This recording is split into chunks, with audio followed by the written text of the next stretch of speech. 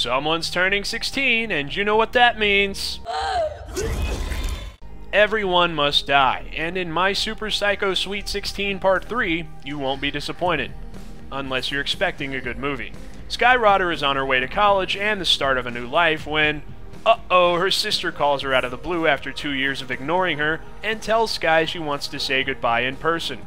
Sky's all against paying her a visit, but according to her stupid new friend, so let's go see her. It's only like 40 miles up the road. Only 40 miles? Sure, let's go. So away they went, and with them my attention span. From that point on, this made-for-TV horror is content to just coast along in cliché nirvana because, really, its audience doesn't expect any more. Creepy hitchhiker. I'm not a psycho. Big ominous house. Douches you want to die. I'm just playing. Check, check, and check.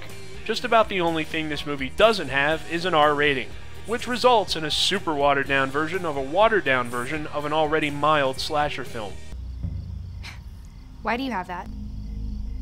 God, you're dumb. To cut things. There's no originality, no scares, no reason a Part 3 should exist in this series. Heck, after The Walking Dead and every other movie on the Sci-Fi Channel, you can't even say this film does much to push the boundaries of gore on cable.